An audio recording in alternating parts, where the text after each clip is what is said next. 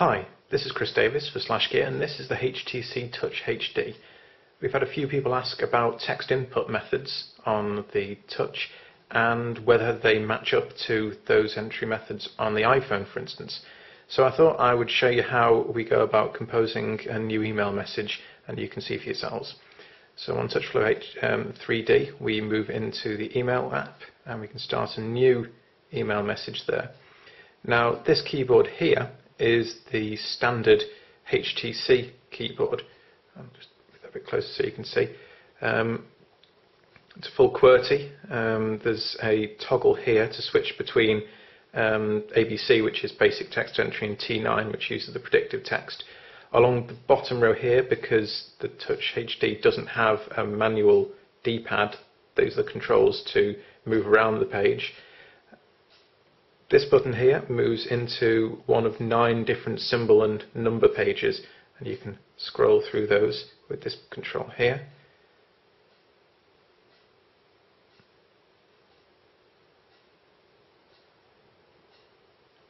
I'll move back to the full QWERTY there. Other options include the phone keypad, which basically looks like a phone keypad. And this is probably more use with T9, which just toggles by hitting that button there. Same symbol menu, which you can go through, except now it's obviously spread over 13 pages as the buttons are slightly larger. Alternatively, there's the compact QWERTY, which is similar to SureType on BlackBerry handsets, where there are 2 letters per button. And you can either do this where you say tap twice, so if I want a W, I would tap twice to get it, or you can do it with T9 turned on, and it will predict what letters you want and what word you want based on what it thinks that you're trying to spell. So texting on this is quite simple. T9's turned on, so if we type a quick message,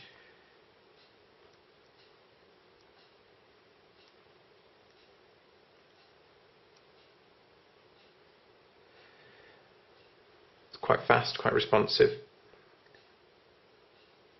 I'm finding I prefer the full QWERTY keyboard, even though the keys are slightly smaller.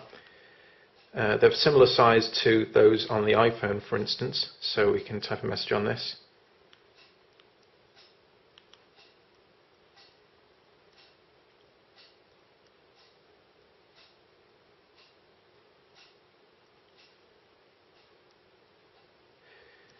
And what you can see there is that where I wanted to say the, in fact, it's actually come out as YJE.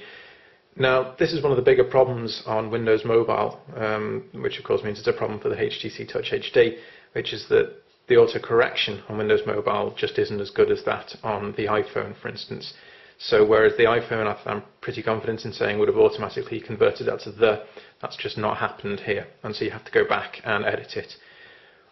The actual keyboard itself is pretty easy to type on. The buttons, again, are similar size to that on the iPhone. One thing they don't have is the little pop-up letter when you press one of the keys.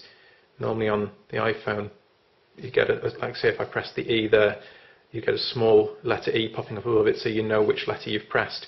Now, on this, the Touch HD, when you're typing with the stylus, that's not such a problem, because obviously you can still see which letter you're pressing and the letter does get larger. But of course that's blocked when you're using your fingertip. The usual Windows Mobile input methods are also allowed. There's the block recognizer, which recognises letters here in this sort of panel at the bottom. And it uses an input method similar to Palm's graffiti method.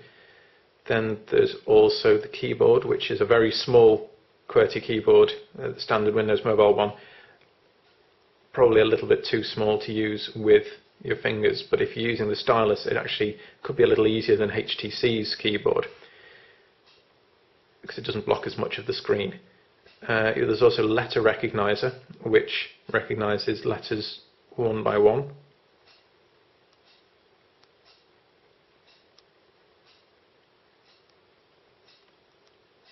depending on where you write on the page.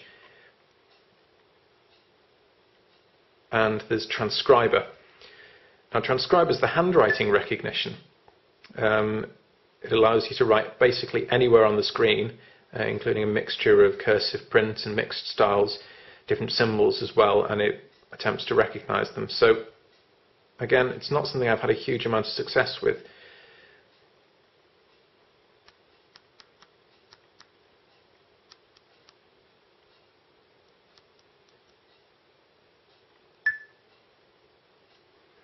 Again, the recognition quality isn't great, which is strange because Windows, for instance, has the not incredibly successful tablet PC platform, and handwriting recognition on that is pretty good.